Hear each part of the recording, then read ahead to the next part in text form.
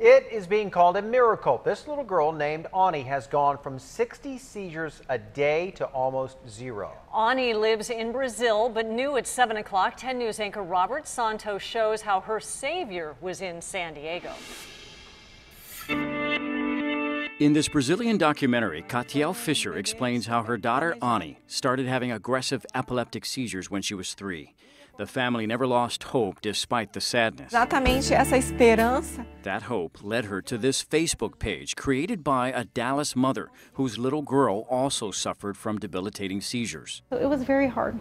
Penny Howard became a source of strength for the Fishers because she and her husband discovered a cannabis-based product that worked wonders for their daughter. It was a big deal because now we had our kid. We had our daughter. The challenge for the Fishers was in Brazil, any product made of cannabis was illegal. Desperate, they illegally imported it.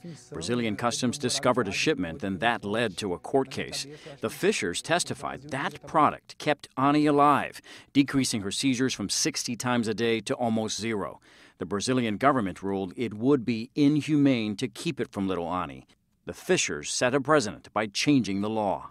This is the product that families are calling a miracle cure. It's called Real Scientific Hemp Oil, and the company that makes it is right here in San Diego. The level of THC is very, very minimal. Dr. Stuart Titus runs Medical Marijuana Inc., the first to work exclusively with Brazil, which will pay them for the product. Brazil's landmark decision opens up a multi-million-dollar hemp oil pipeline from San Diego. San Diego is really becoming a major center for the development of these wonderful CBD-based products.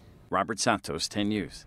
Dr. Titus says Brazil has agreed to pay for the hemp oil product for about 1,000 patients.